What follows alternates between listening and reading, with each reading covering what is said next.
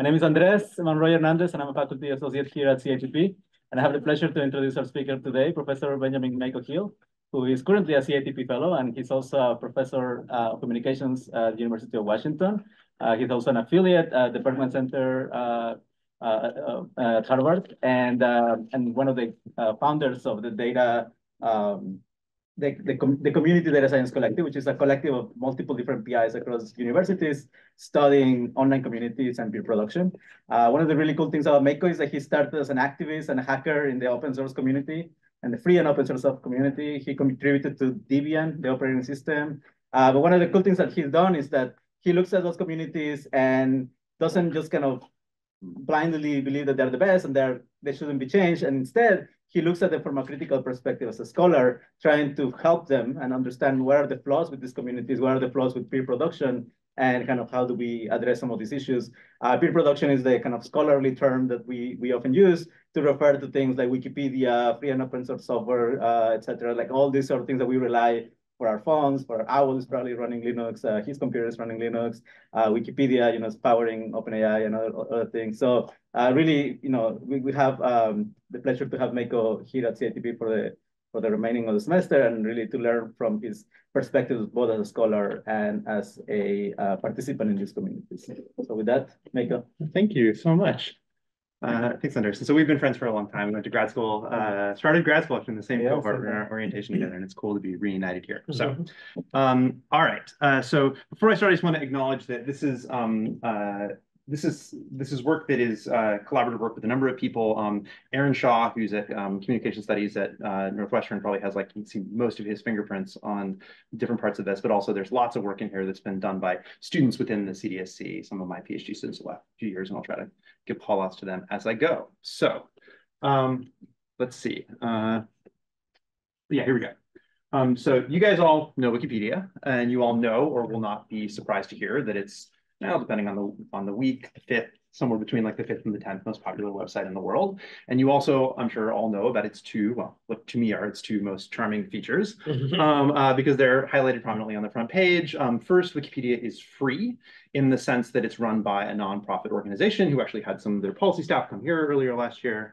And it's distributed at no cost, without advertisements, under a very permissive license that allows costless consumption and reuse by anyone, anywhere.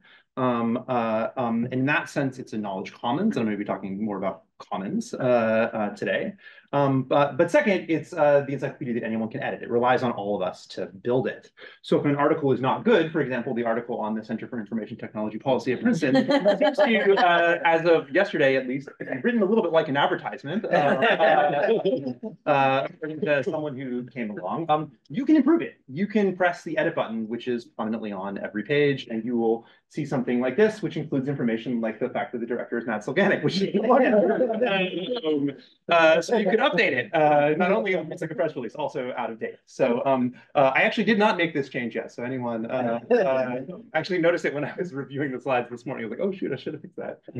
Anyway, you can fix it. And when you fix it, you're engaging in peer production, which Andres has already briefly introduced. But it's really the term that ties together really almost all the work that I've done and that describes this process. It was a term that was coined by Yochai Benkler, who was one of my mentors and also worked with Andres when we were as well, to describe sort of a new mode of production made possible by new communication technologies that have driven in Benkler's telling, the transaction costs associated with sort of contributing knowledge to a knowledge base. So transaction cost means like the cost over and above the act of doing it, that those little extra costs are so low that it's made possible for a new form of production to emerge. That's Benkler's story. It's distinct from traditional forms in his telling, markets and firms, right? Now people can just, through this mass aggregation of all these small contributions. And Wikipedia is just it's just the tip of the iceberg. It's actually, I mean, this talk will be, I'm talking a lot about Wikipedia, but it's actually almost all of my research is not about Wikipedia. It's about in part because I do sort of organizational level type analyses, so I need lots of them. There's really only one English Wikipedia, but I'll use it as an example. There are actually 300 language versions of Wikipedia, or 300 and some. 15 of them have more than 1 million articles, and there are thousands of other peer production communities, which are many of which are large and successful. The vast majority of which are just millions of attempts at peer production communities. The vast majority of which don't attract even a second or a third person. And there are lots of ones. There are many thousands that are very successful, including ones that you're very familiar with, including the GNU Linux operating system, which is sort of where I sort of cut my teeth, the Debian project, but also OpenStreetMap, Wikia, which was sort of rebranded fandom.com and is a top 50 website, doesn't get the press or attention it deserves, and which is all sort of peer production wikis, Stack Exchange, lots of things. Okay. So I'm going to frame the rest of my talk in terms of two pieces of bad news about peer production and about how I'm sort of thought about reconciling these. So this is the first piece of bad news. This is English Wikipedia, the number of active contributors, where active in this case is defined as 5 people who make 5 contributions a month. But it actually kind of almost doesn't matter how you cut this. You're going to see something very similar, like a very similar kind of pattern, which is you see something which looks like super linear growth up until, we can actually point to it, March 2007. And then sort of some period of sublinear decline.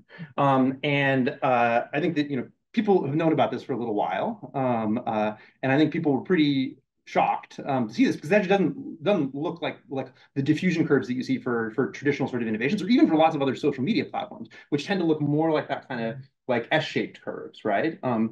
You see rapid growth and then transitioning really what appears to be almost sort of instantaneously into a period of decline. And so I think that this is actually like nothing happened on March 2007.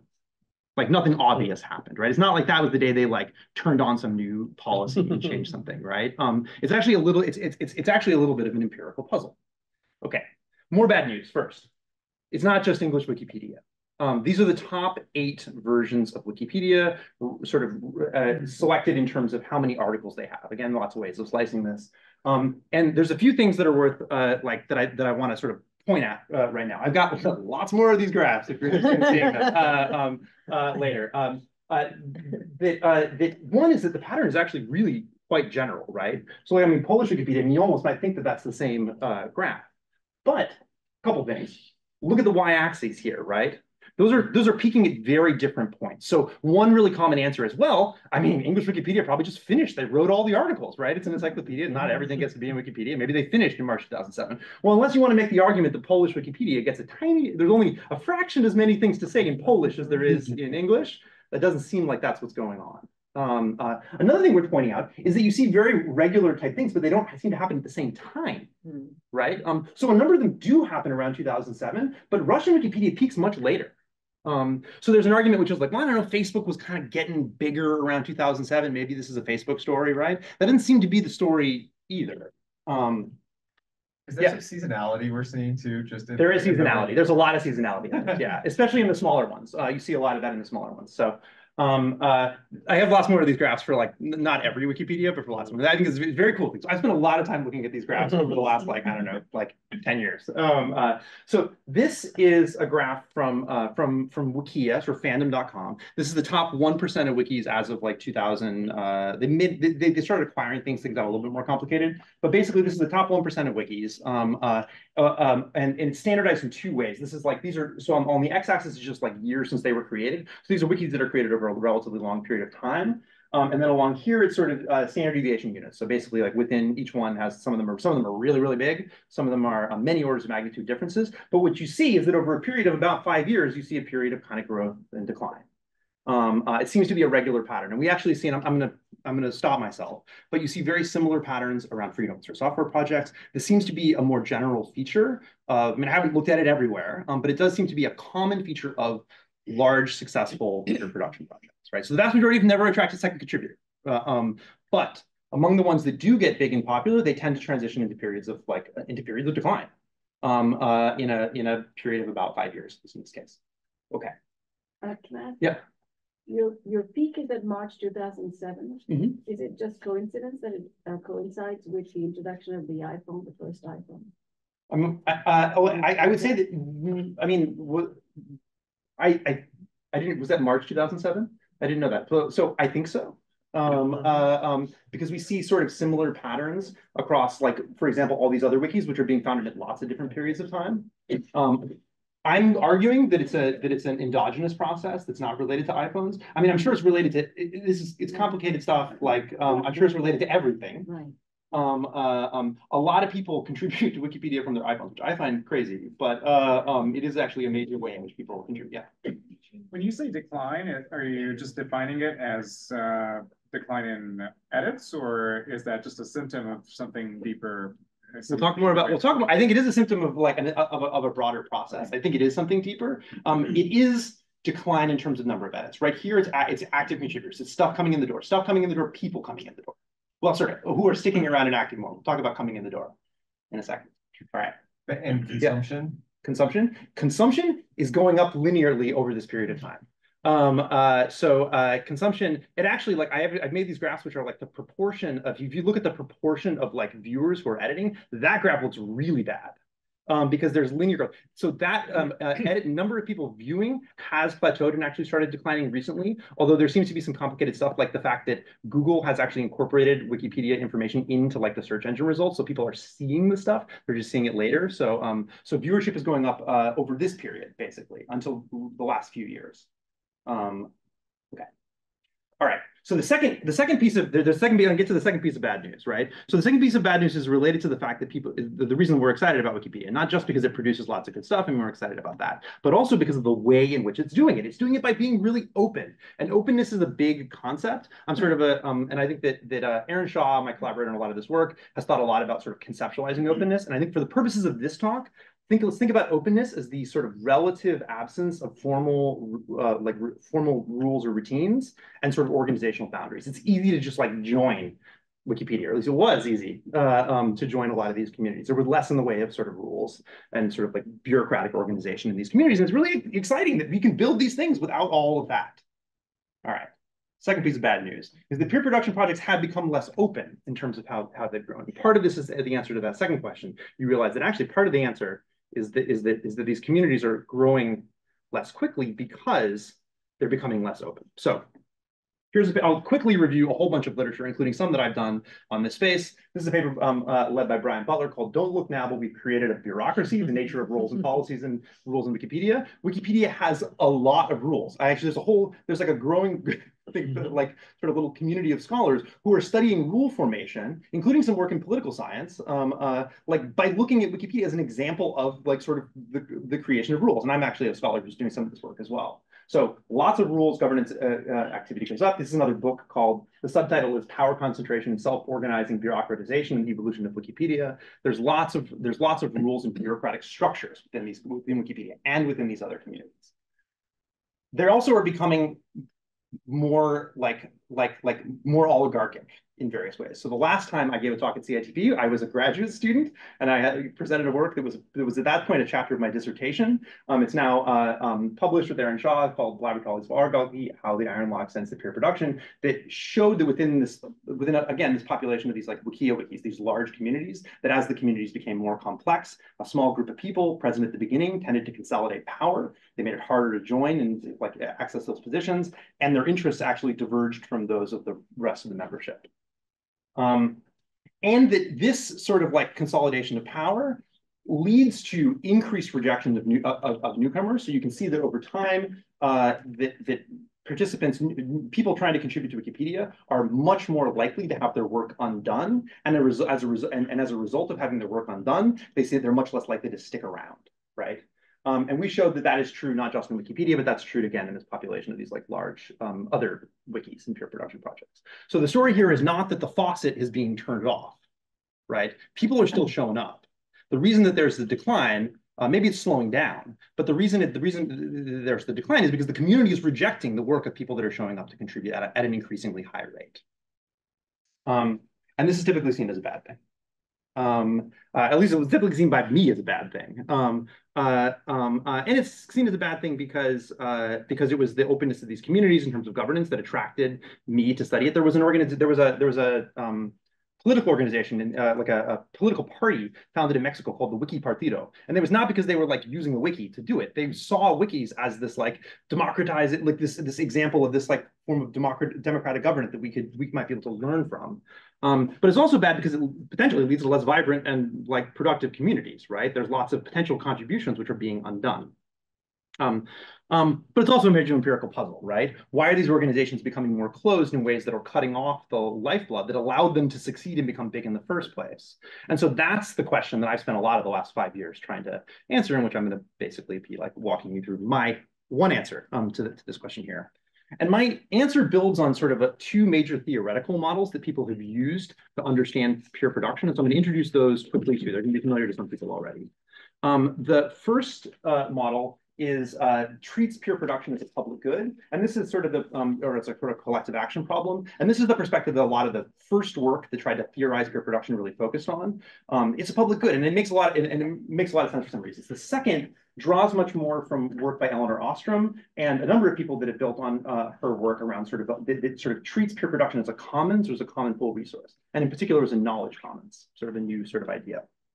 So if you think of peer production, so if you think of peer production, public goods are traditionally sort of defined as having these two features. They're non-excludable in the sense that once you create it, you can't keep people from having it. And they're non-rivalrous. Sometimes people use the term, like Ostrom calls it, subtractable, in the sense that once one person takes it, it doesn't mean that someone else can't take it. And so an example would be something like useful knowledge or national security or the sunset, right? Like once you build the knowledge, you can't keep someone from having it.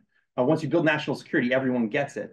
But if someone takes someone takes it, it doesn't take away from it. Now, generally speaking, public goods scholars tend to be concerned with provision. How do you build the thing in the first place, right? Because you have free rider problems. Why would this person contribute? They wait for someone else to do it. And you think about selective incentives as a way of incentivizing this. So that's kind of the public goods frame. And this is really, I think, what has dominated the way people thought about peer production for the most part, for most of the last couple of decades. Now, from a public goods perspective, openness is great because it essentially like lowers the transaction costs associated with contributing, right? Like, why would I create barriers to people producing the public good? I might need to incentivize them to participate. But like, I don't know, creating barriers seems bad. Now, the commons perspective comes from sort of like Elinor Ostrom, who's sort of like the intellectual boss in the space, and is like definitely one of the most inspirational people, like scholars in my life. Like she's focused on commons or common pool resources, which are defined in terms as non-excludable, just like a public good. But the critical difference is that they tend to be rivalrous. They're subtractable. So an example of a common pool resource would be something like a fishery or a forest or a library, right? Like now if you're studying like a common pool resource, they're rivalrous in the sense that if you take a fish out of the ocean, that fish is no longer in the ocean, right? And so folks like Ostrom and people in the commons pools resource world have been very focused on questions of appropriation, right? So because appropriation means people taking because what if people take all of the fish, right? Now it's a tragedy of the commons kind of thing, right? They're typically not worried about provision, right? You don't typically have to make the fish.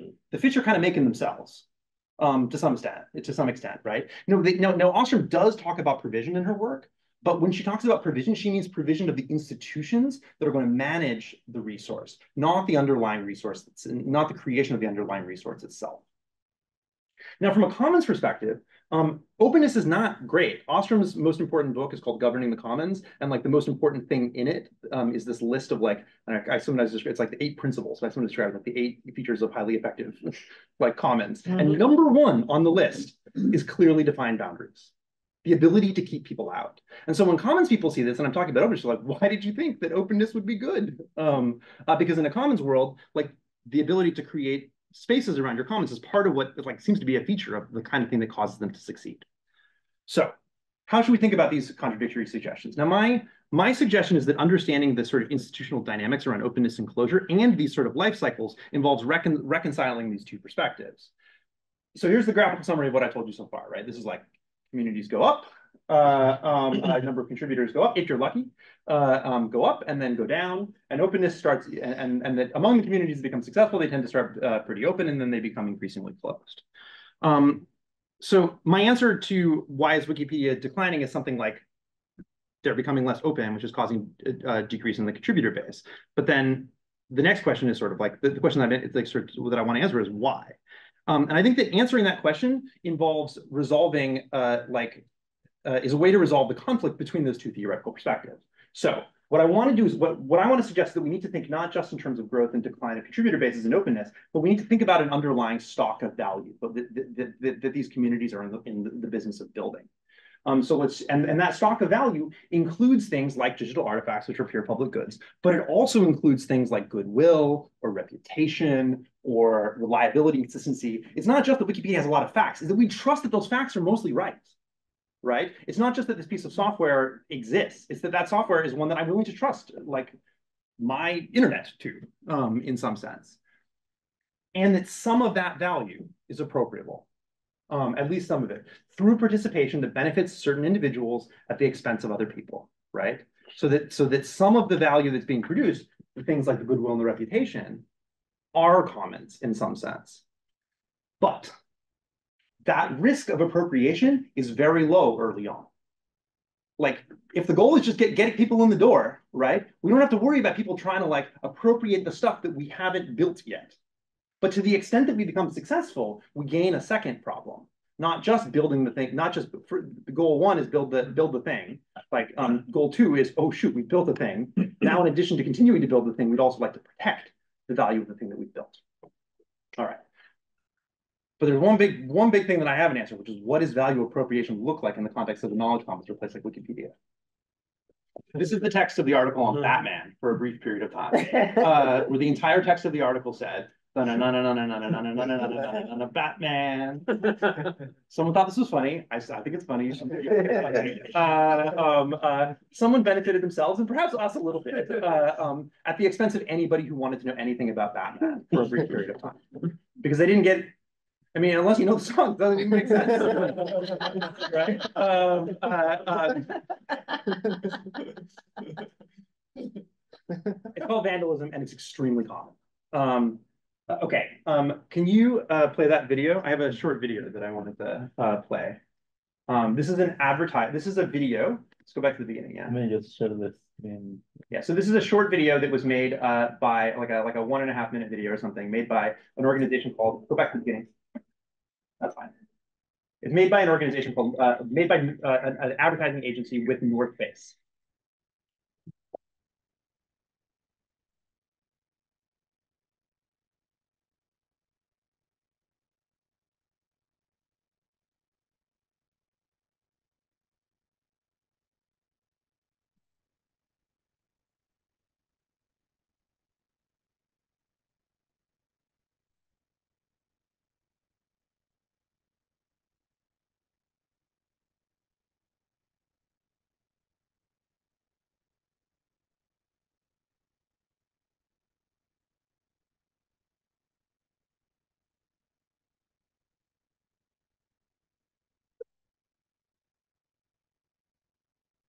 Oh my God. Oh man.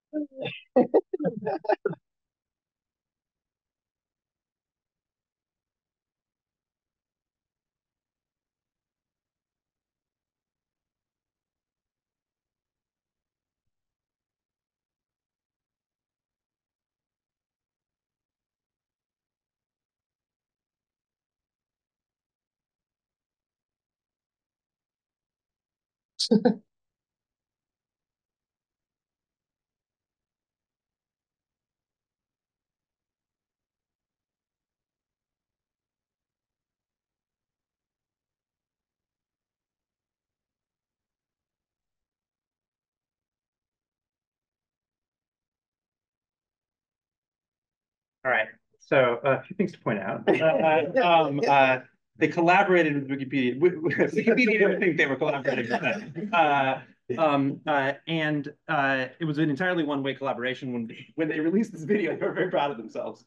All of their images got deleted. I actually had to have an administrator on Wikipedia undelete one of these images to give to me, or like basically copy it out of the archive so that I could use it in this talk. And if it's not clear, Wikipedia doesn't like this because the trustworthiness of Wikipedia relies on the fact that it's not just an advertisement, which is why the CITP page currently says it's a problem that it sounds like an advertisement, or that someone at CITP just wrote it. And so because it's supposed to be a sort of a, like, we trust it, because we believe that it's not just the homepage of the organization, that it's not just another place in which North Face is trying to like put their products in front of us, right? And in some sense, this example is quite neutral because it's actually just advertising. Like it's just capitalism, as opposed to like there are lots of reputation management firms that you can find online who will like take your money to make sure that you or your company, that all the bad stuff about you doesn't show up or stay in the Wikipedia articles. And they have established Wikipedia editors that they try to keep on staff to try to like do this, right? This is a big thing. I have lots and lots of examples of this. And it wasn't a problem that Wikipedia had early on when nobody cared about Wikipedia. The stakes are very, very high.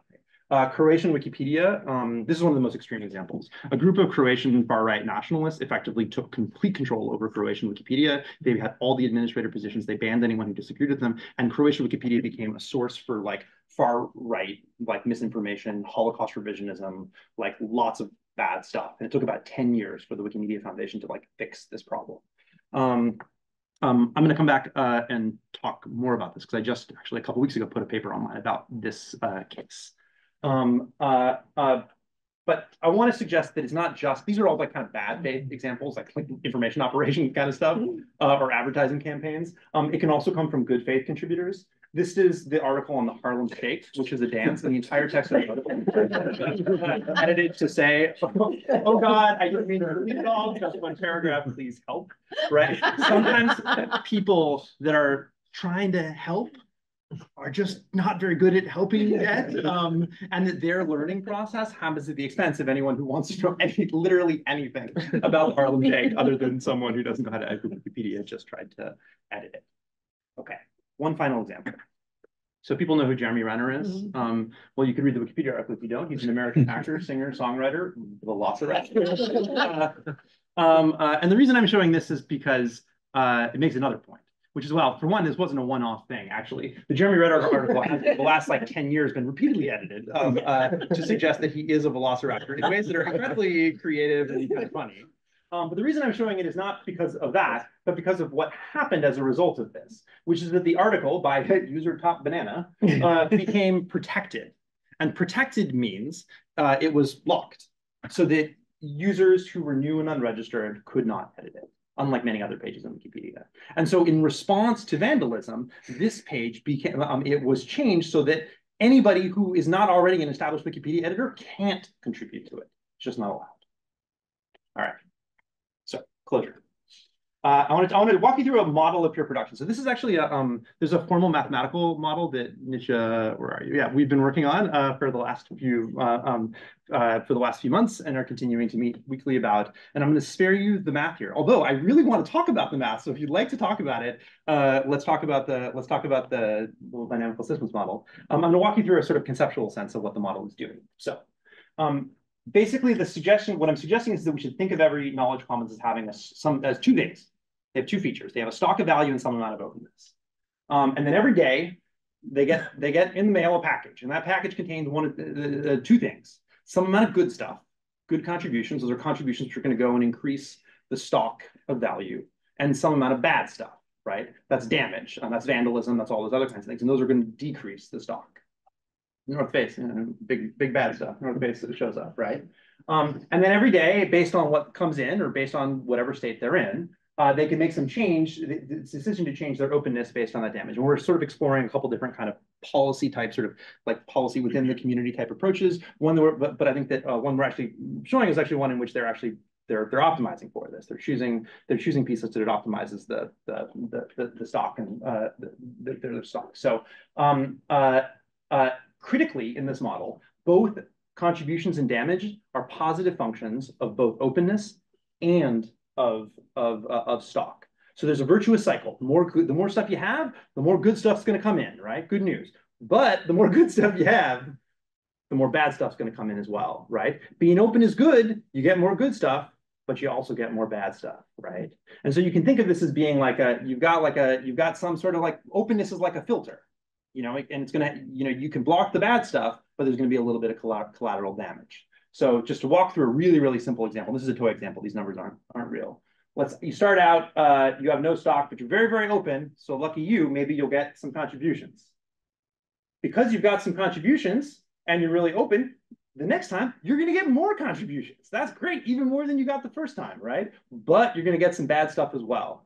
And so depending on your threshold, your feelings about how much you don't like that bad stuff, what you can do is you can turn down that you can close a little bit, right? To try to protect the value of the stuff that you've already built.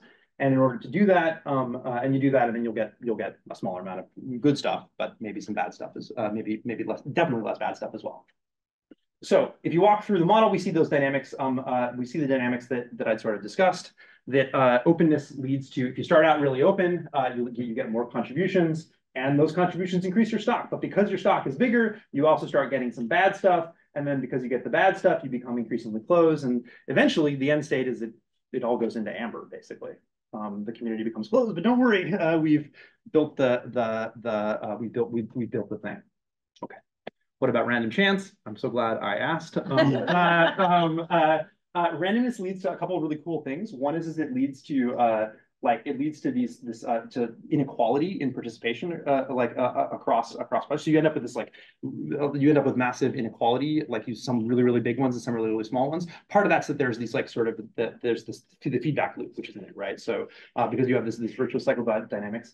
Also, it's very easy to get to a situation where basically the optimal strategy is to start really open. If you don't start really open, you'll never build a stock. But your chance of building a stock is much lower, right? But the optimal strategy has to begin open and then become closed, sort of put it in amber moving forward. These are just two distributions of people across projects in two different free and open source software setting and in Wikia. Both these sort of see these power law distributions. I don't believe in social laws, but if I were going to believe one, it would be something about inequality in participation across these sorts of projects. Cool. Just to clarify, what do you mean by randomness there? Oh, I just mean that that if it's not, so right now this model that I showed you here, this is entirely deterministic, right? So I just mean that you have some sort of chance, there's some sort of a little bit of random chance in terms of whether or not you're going to get a certain contribution. In this step of the model, or you're saying there's a bunch of different platforms and people are randomly choosing? Oh, so I have another paper where I actually am doing individual choice between things, but no, not in this case. In this case, there's no interaction between. There's no choice here. There's no interaction between them. They're all just individual. Yeah. In this model, I'd be very interested in it would actually bring together. I have a different agent-based model, which is about community choice, which is. But I'd be interested in talking more about that. Yeah. I keep thinking about March 2007. Yeah. I was wondering if there's anything in the model that can predict the kind of phase change that you showed in the absence of a major policy change. It seemed like even when openness was being slightly changed, perhaps it switched from a virtuous to a downward. I think that is true. We haven't looked at that, but that's a good suggestion. Yeah. I think so. I think the answer should be yes. Yes, we should be able to determine when that period is going to be, and that actually gives you some a lot of from a policy perspective, you're oh cool, maybe this is a time that we want to start slowing things down or whatever. Yeah. So does your model predicts continuous decline in contributions?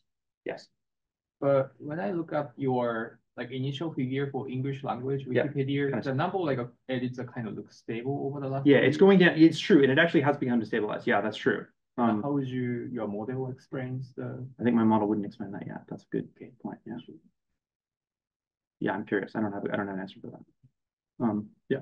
I got two questions just about the model without you going into the math. The first is if the positive contributions in the model do something to the amount of damage, it just is contribution. No, there's just one. It's just it's stock increasing, stock increasing. Okay, got it. And then the second one is how's openness operationalized?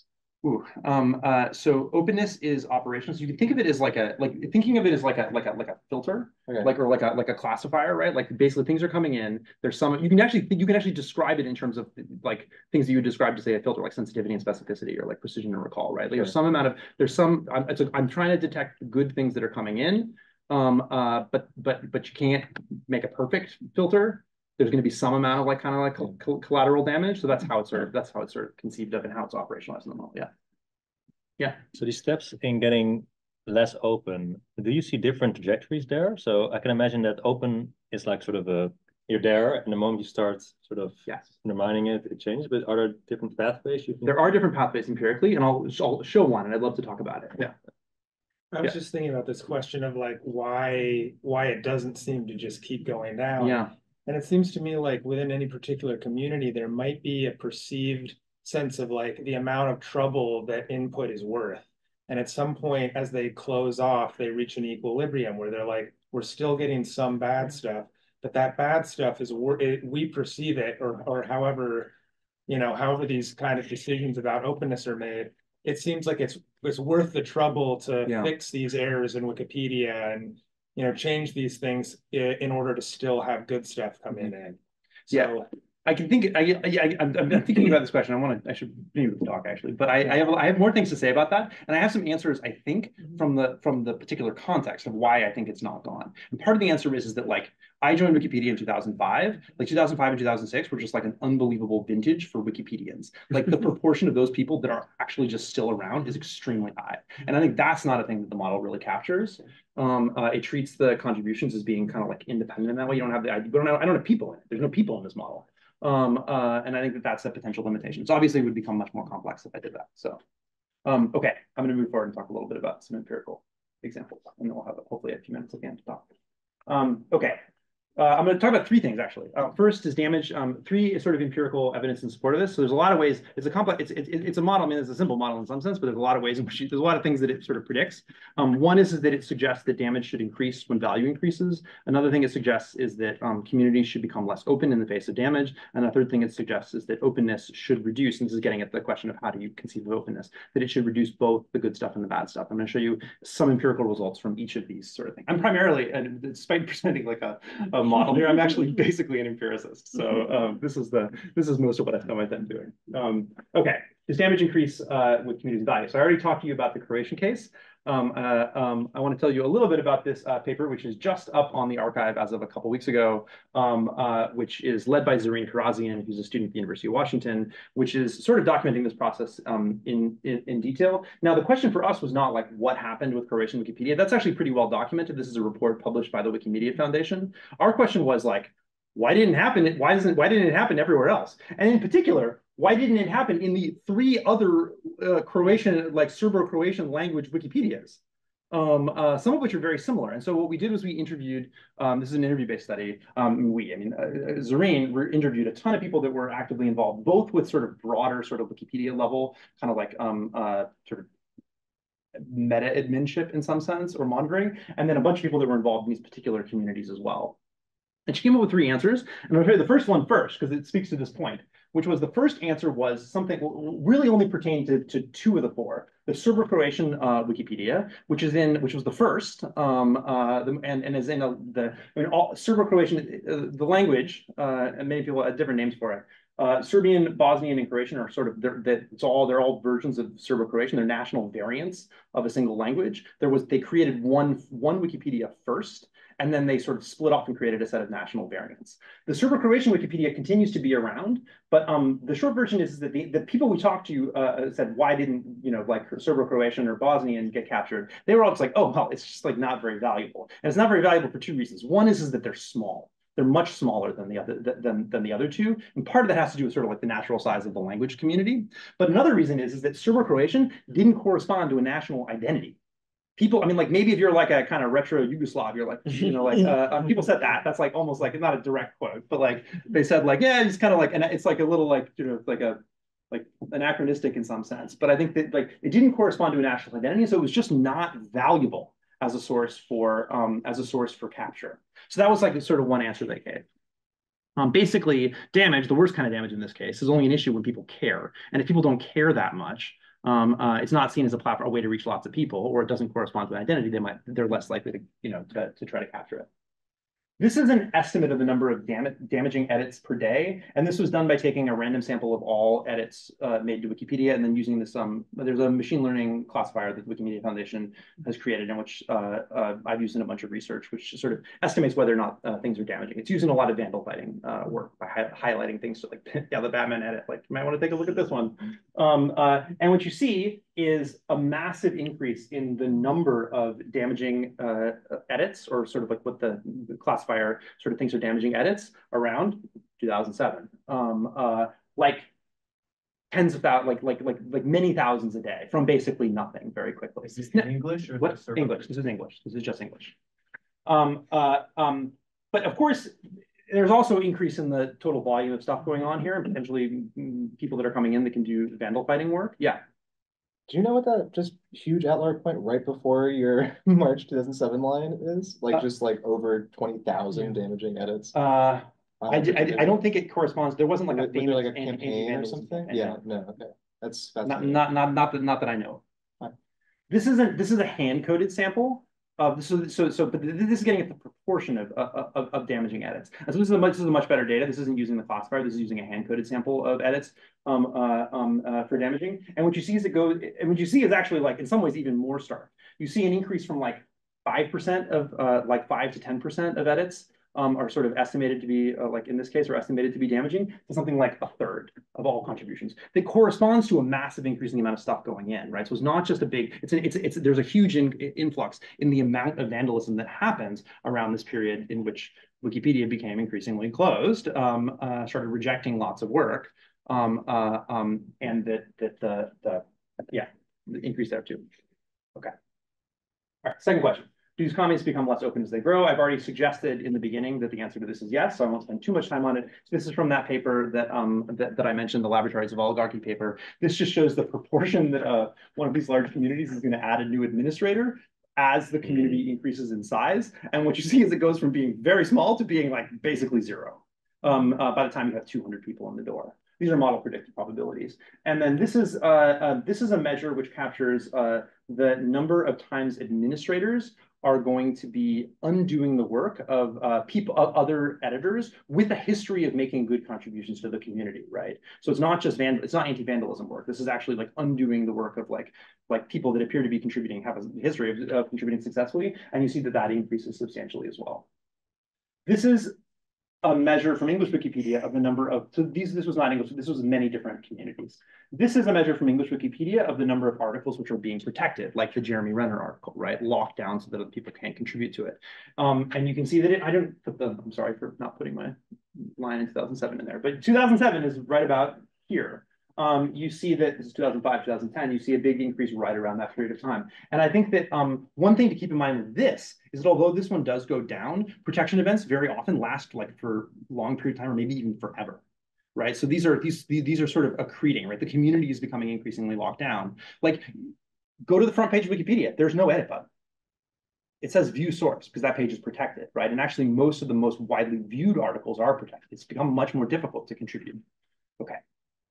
Do decreases in openness, a third question, do decreases in openness result in reductions in contributions and damage? The answer to this seems to be, at least in some cases, yes as well. This is from a paper called The Hidden Costs of Requiring Accounts. This is a paper also with Aaron Shaw, where we looked at 130 some wikis from Wikia or Fandom that all instituted a requirement they started requiring accounts. In most cases because they were trying to reduce vandalism.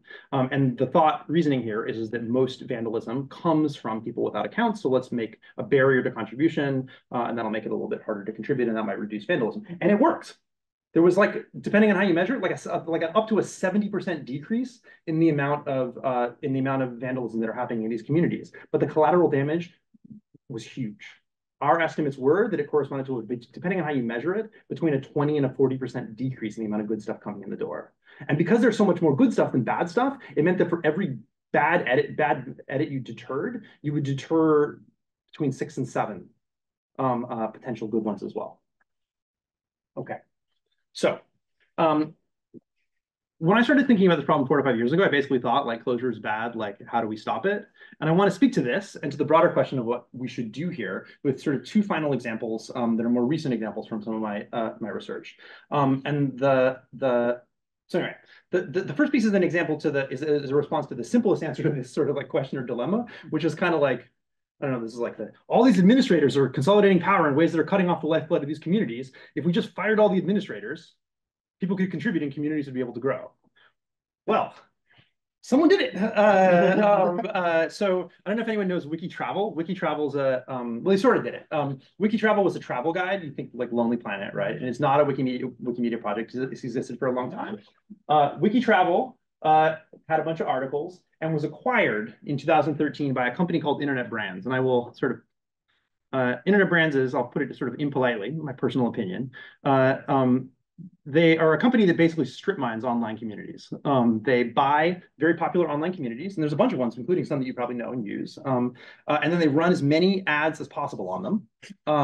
And at least in the position of people in WikiTravel, do as little as possible to basically maintain the technological and social infrastructure of those communities. So the people in WikiTravel were not very happy about this marriage.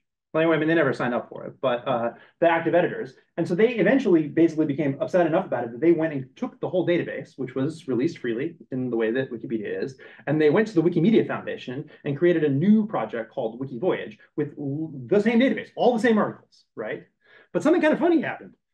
So this is work that's being led by a student of mine, Ellie Mercedes Ross, and it's ongoing, but this is some like sort of early results. She thinks about this in terms of like core and periphery. You have all these administrators and you have all these peripheral participants. You sort of end up in a situation where the whole core left, like all the administrators in WikiTravel went to WikiVoyage.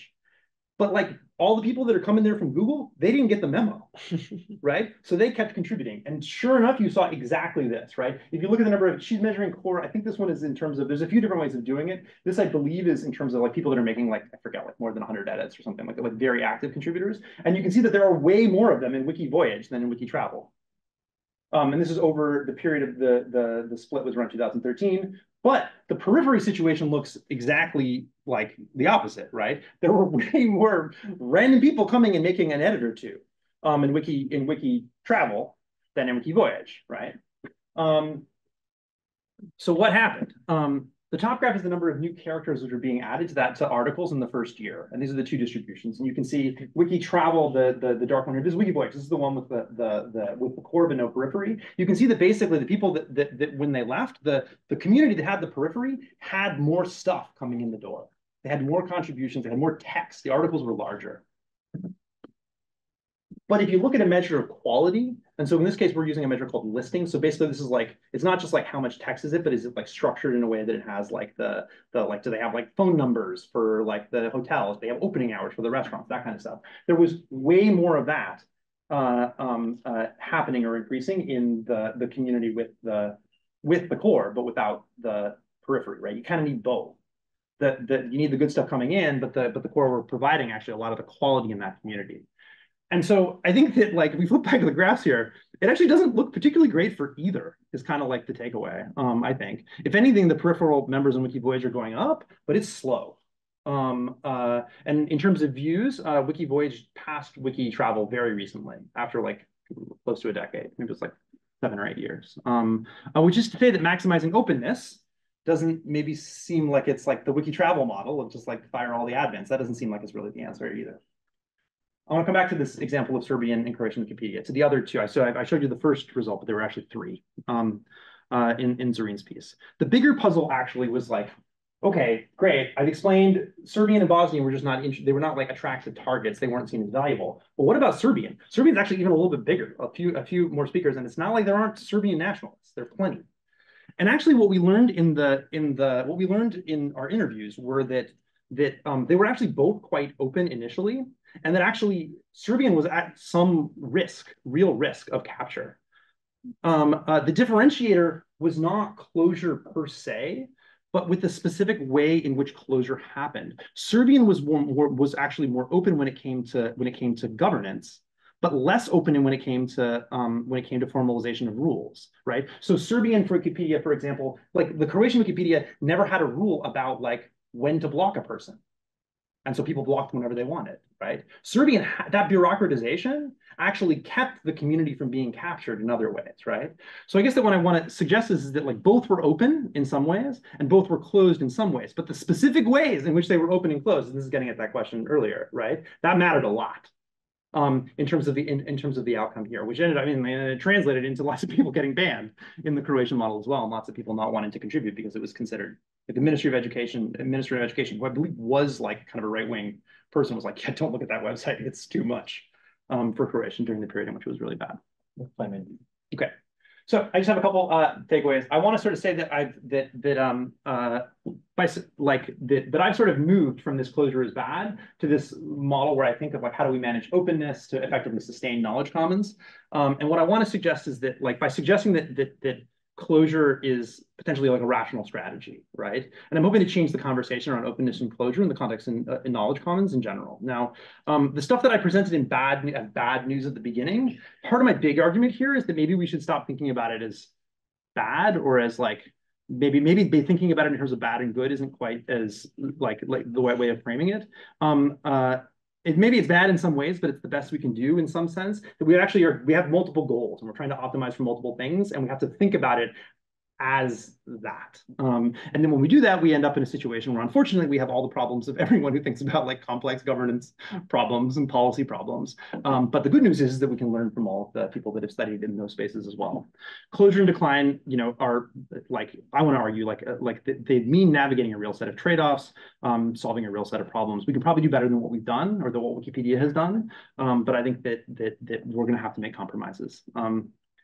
And I'm hoping that through that process, we can sort of, by thinking of closure as an adaptive institutional response, we can build maps of mobilization or governance trade-offs, like the one that I've shown in Croatian, and how they shift over the life cycles of communities. So this is getting at the question of like, yeah, well, maybe we want different policies at different points, right? Or maybe we can use a model to understand that at this point, we might want to approach things in this way. And so that's sort of what I'm hoping to build out of this broader project. Yeah, what should we do? Embrace the fact that we have goals that are intention, think about challenges and how they change over time, and then maybe begin to think about openness less as like a good that we want and more of a filter that we can improve the performance of, right? Reduce the cost of the bad thing relative to the good thing. So that's what I've got. There's a couple minutes for questions. Thank you all. So does this mean that Wikipedia should not be free? And if you post it like a toll on the road? I mean, it's still a good brand, but I think that, I mean, Wikipedia has never been free in some sense, right? Like, I think that Wikipedia should not be, we should not think of openness as like it's not like a religious like thing that we should be committed to. We should approach it as like a governance challenge, right? How should we design forms of openness that maximize the good stuff while minimizing the costs and preserving the quality of the stuff we produce? Yeah. In your list of knowledge commons, I saw you listed Reddit. Yeah. Also. And so the governance model in Reddit is slightly different compared to Wikipedia, right? So you have subreddits, you have mods.